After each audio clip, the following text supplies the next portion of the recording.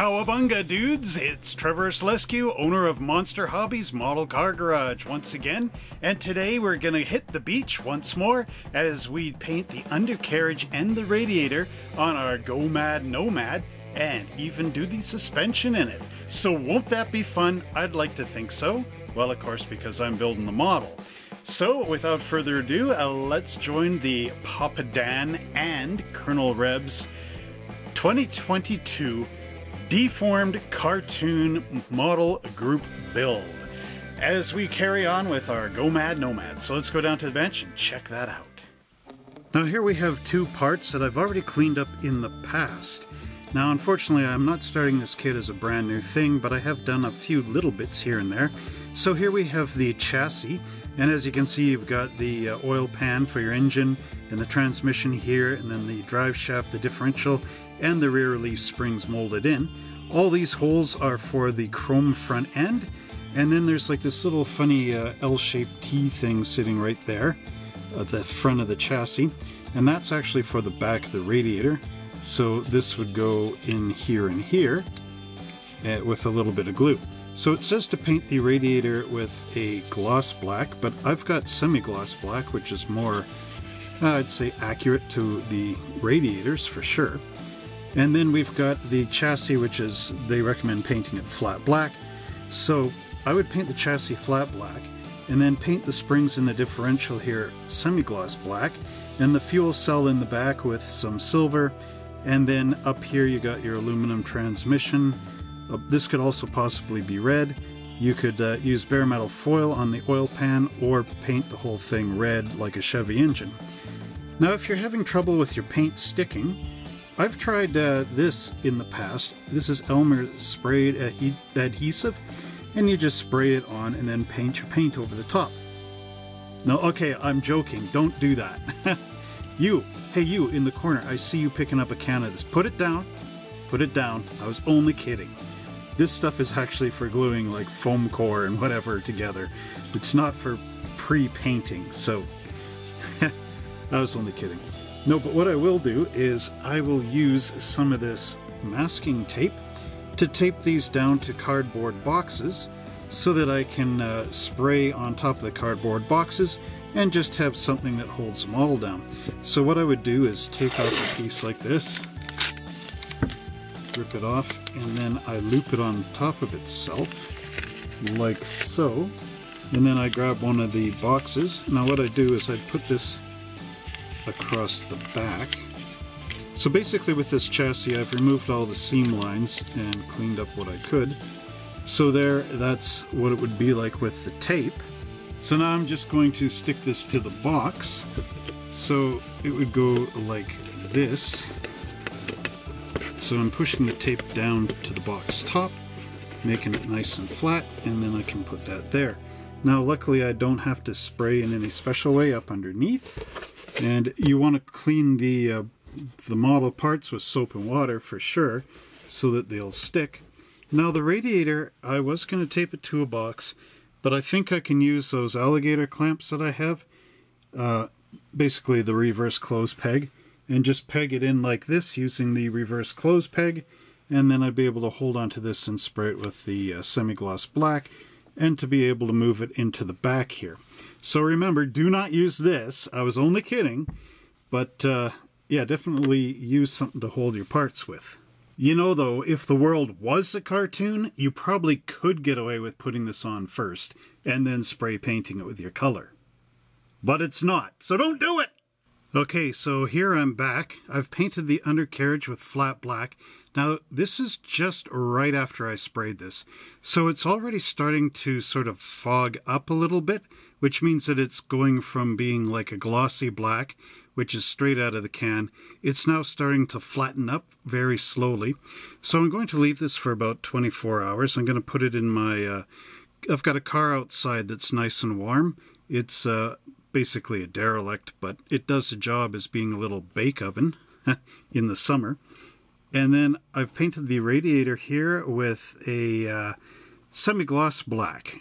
And of course that will come up sort of looking like the correct GM stuff. Not too glossy, not too shiny. Now, I was joking about the spray adhesive, but this is something that you can actually use that does help. This is Poly S Plastic Prep. Now, I'm not sure if this is actually still being made, but you can see what it says here. Pre-painting cleansing agent for plastic surfaces, removes mold release, silicone grease, etc., makes plastic static and dust free. So if you can find this in your hobby shop, I'd recommend picking it up. Now you can see my finger got painted here a little bit. That's from the cap of the spray cans. I'm using some Tremclad flat black and semi-gloss black paint.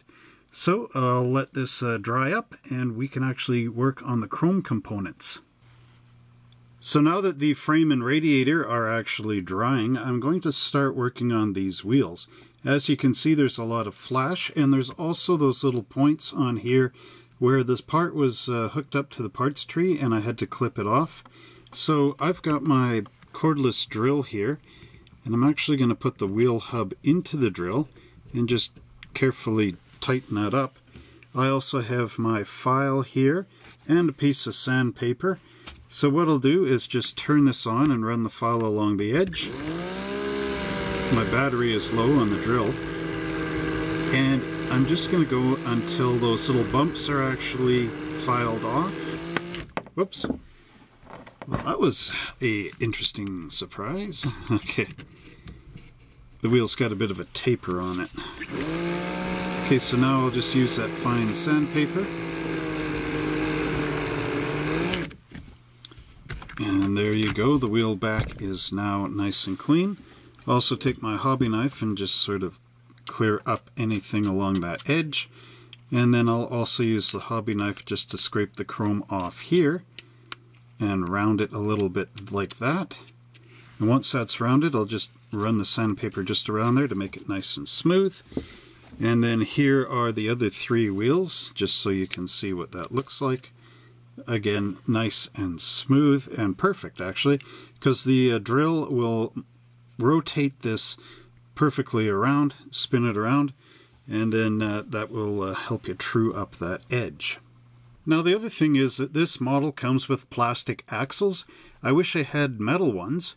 I suppose I could replace them with some brass rod or maybe some metal rod, steel, but I don't have any, so I'll have to carefully cut these off and then scrape the seam lines down in here and glue one of them into one wheel, you know, one wheel side I'm trying to say, and then paint these all with the flat black or semi-gloss black actually, and then keep the one end free and you know, slide this on as I'm building the model. So that's going to be a, I don't know if it's a big challenge, but it's just sort of one of those irritants, I guess. But at any rate, it should look all right. So here's how I'm setting up the axles. I've got the one wheel end glued in onto the axle, and then I'm covering up the other end with some masking tape. That's so that I can still glue in the other wheel and not have to scrape off the paint that's on that knurled end. And speaking of knurled ends, there it is there. Now I don't know how well you can see this, but there are some little bars sitting on there. There's also sink marks which seem to go right up into the wheel, or right to the edge of that wheel. So again, you can easily just mask that area just by putting some tape right about there, I think. Yeah, right about there. And just rolling this up. And of course, pinching that down. Then I can tape that onto one of those cardboard boxes again and have these sticking straight up. And the other thing is you might want to plug this hole here, and I do think this rod would actually do that pretty well. So I'll have to get some more of these rods and just stick them in there, spray paint this, and then pull the rods out, and that whole center should be clear. So now I have another issue that I want to address before I actually paint my wheel backs. And as you can see, my tires went all frosty white in here. Now, I don't know if that's like a bad bit of rubber, if this is going to happen again. I've had this happen in the past on some other things. So what I'm going to try to do is, I've got one of these microfiber rags. Let's just see. Oh yeah, it wipes off pretty easily. although it's stuck in the lettering of the good boot. I think maybe if I just wash this with some water, it should be able to take most of it off of there. Again, you can see just how big and deep these tires are. So what I'll do is I'll grab one of these and just sort of see just how it fits in. It doesn't seem like that wheel back's going to push through at all. I know this is the front though. Look at how deep that is. So the other part of that is the chrome outer of the wheel, which I'll have to clip off and clean up. But those two together should just fit in perfectly like that and make up the difference for that thickness of that big huge tire. So again, we'll have to clean these. Yeah, I'll try the microfiber rag. I'll also try soap and water, or maybe just water with the toothbrush, and clean these things up and make them look like they should. Here we have the components for making up our front and rear wheels, and what I have is the chrome outer wheel, the back wheel, and the tire itself. And here I've got for the rear, of course, the front wheel, the back, and those good boots. Now these ones are frosty. I have to clean them up, but what I noticed is they're a bit sticky inside here. And the more I'm thinking about this white powder, the more I'm thinking that this might be sort of a imbalance of that rubber material. So chemically speaking, there might be a little too much of something in here that's making it go frosty. And hopefully it's not a high sulfur content. Now here's the rear tire all cleaned up. And for the front tire, I've got to remove the little button that's on here. That's from the parts tree.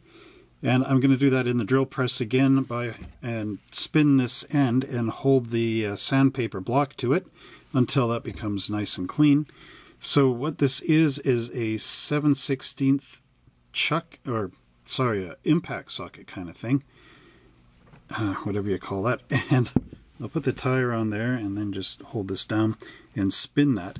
And another thing for the rear, I did see in one of the model magazines a long time ago that you could actually put some crazy glue in here on the rubber and then insert this end, and that will make this more of a solid tire, and that's always good. The sad part is there is a little bit of a ridge on here, and I can't get that off in the drill because I don't really have a way to hold this tire in here. Oh yeah, now if there's a high sulfur content, I have seen this on model kits in the past. Over time, your wheel backs will melt in here because the tire is always constantly hot, and that's never a good sign. So hopefully the paint will act as a barrier between the rubber sulfite tire and the actual wheel back. Because I really don't want this, you know, pick it up off the shelf in 5 to 10 years and the thing's all gooey and melted the white styrene plastic, because that would be horrible. Now another thing I could do is paint the good boot with some flat acrylic white paint, and I can also paint this ridge on here red, make it look like one of those Hot Wheel wheels, maybe leave off painting the good boot part. But you know, these are all kind of little decisions I can make just when the model is being built. So what I'll do now is I will paint these and continue to clean up the tire. I did that with just water and a toothbrush, no soap, because again, sometimes the soap can actually go inside the rubber and start to deteriorate it as well. So again, you really want to be careful with this kind of stuff, or at least I want to be careful with this kind of stuff, so there's sort of a way to do it. One other quick thing before I paint this. What I did is I removed the chrome off the bottom here so that when I actually go to glue the end in, it's got that plastic to plastic contact. That way this will never come apart. Also, I scraped off around the edge here just with sandpaper, laying it flat like this and going around, and that gives me a nice perfectly circular wheel, because I noticed that it's actually really rough here on the chrome on this kit. So here's our big gigantic good boots and the little tires that go in front after I cleaned them up and glued in the back. Now that's with crazy glue, and I'm pulling really hard here and the tire's not separating. So that worked, and that's good. The only problem was there's a little bit of a distortion. Hang on. There we go. A little bit of a distortion running around the outside rim on some of these tires. You can see it a little more predominantly on this one. But the other thing I did was I took my big sandpaper block, this is a little one, and I sanded outward on that edge, because remember I said there was like a seam line along there? So that's how I got rid of that. I also took my hobby blade and just went along the edge flat this way, if you know what I mean. So holding the blade like this and just getting rid of a little bit of that. And then I did take the little tires and I put them in the wheel spinner. And you can see the tread now is a lot better and doesn't have the little bumps on there. So this is a perfectly machined tire, same as the big fat good boots on the back. So again, with just a little bit of work, I can make these tires look great. Oh, let's try the hubcap in here. Or sorry, the wheel front. There we go. Isn't that cute? Isn't that special? There we go. Yeah, so that's how it's going to look on the cars. Again, something really nice that I like. Next up, I have these extended front leaf springs for our gasser on this kit. And what I wanted to point out is there's the big hole for the axle on the top, and the bottom hole is actually for the shock absorber. And luckily, these rods are the same diameter as our axle. And you can see that it goes in through there pretty nicely in that hole. So I don't have to ream out the inside here. But what I do have to do is clip these off the parts tree. So I'm going to use my Zona side cutters here. And they easily will cut apart from one another. Easily. Easy! And then, of course, there's on the bottom here. Just got to be careful not to cut that inappropriately.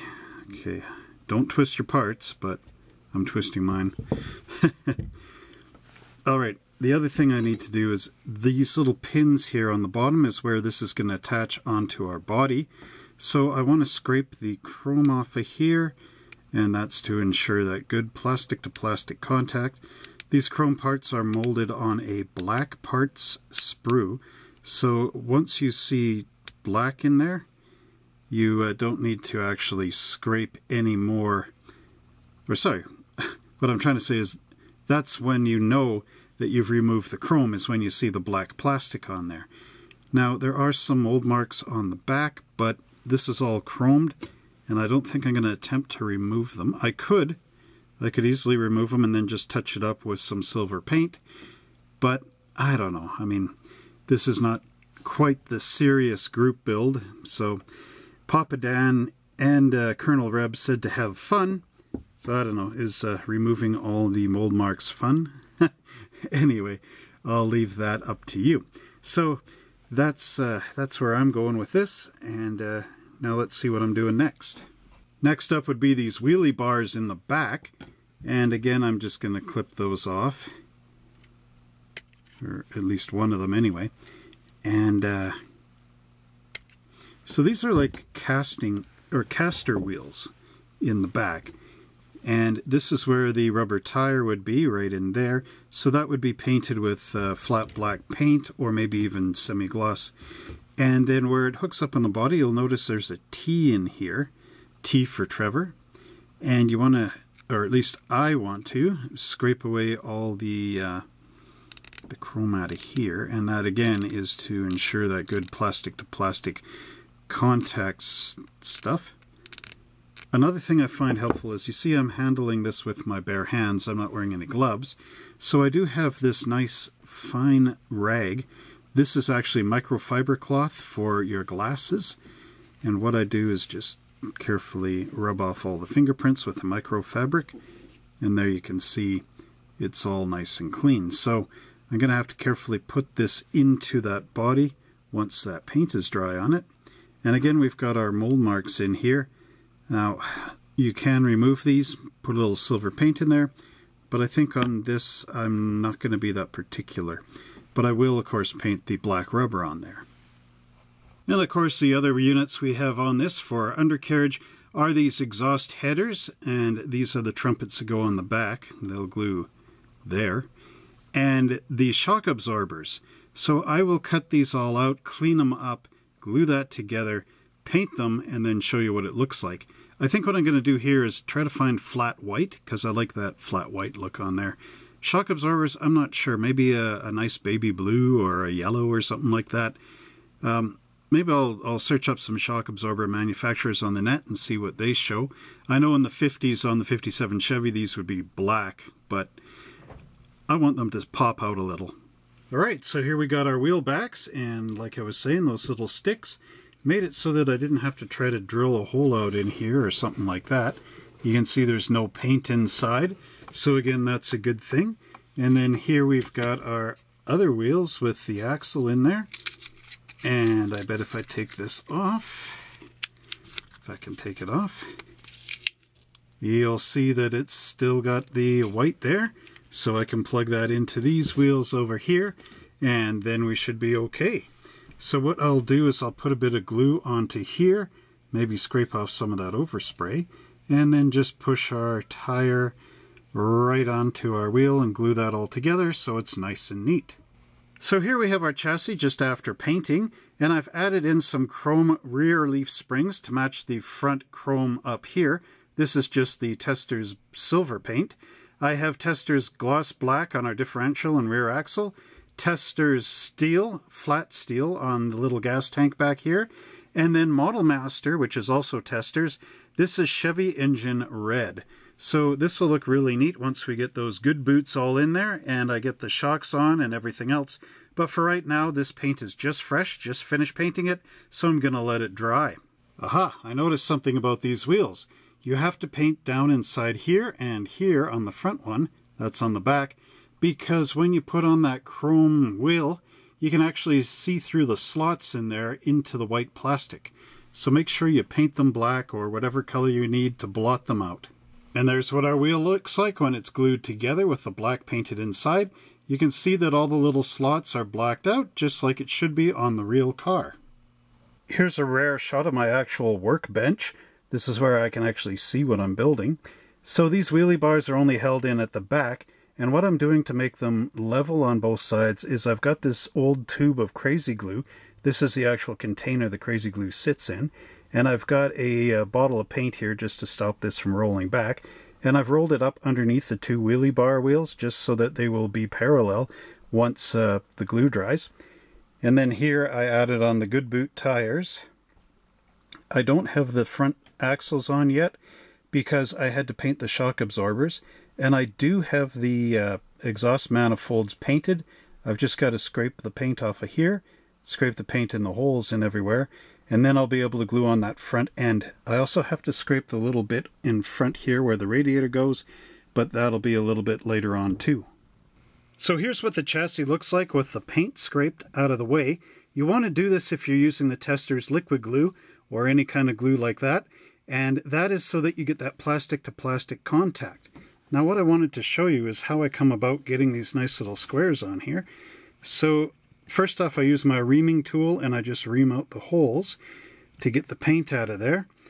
And then what I would do is, let's see, the spring has to actually be sprung into the hole. Let's see if I can get this. Oops. Anyway, if at first you don't succeed, try again. Come on. There it is. Okay, so what I do is, let's say this is still painted and I haven't scraped yet. I will take my number 16 hobby blade and just turn it upside down and carefully trace around here with just enough pressure to make a little line in there. And then I can remove the springs and actually scrape around that little line. And the other nice part is right here on the chassis, you will see a little bar right there. Yeah, you can see that pretty nicely. So that's an indication of where the headers are going to go in. So if you just scrape behind the bar, you should be able to get that in without actually showing white plastic in here. So now what I'm going to do is glue all this together with the shock absorbers, and then I'll show you what it looks like. While you're waiting on that to glue up, I thought I'd show you this. I found this in my little collection of things.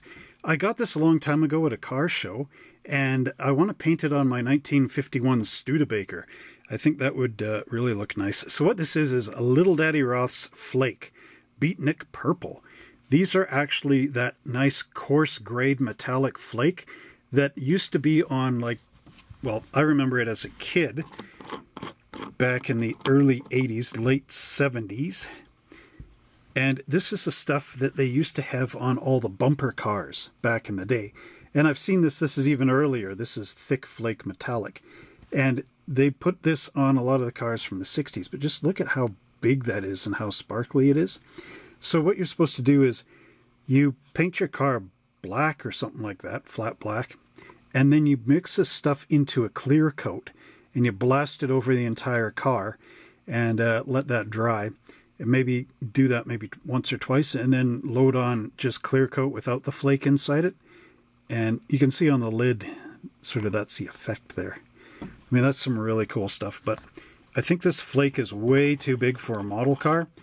So sadly, I can't use that, but there are some purples out there in scale that have a flake like this. So I thought you guys would just enjoy that because it's sort of that Ed Big Daddy Roth, although this is Little Daddy, so I think it's his son.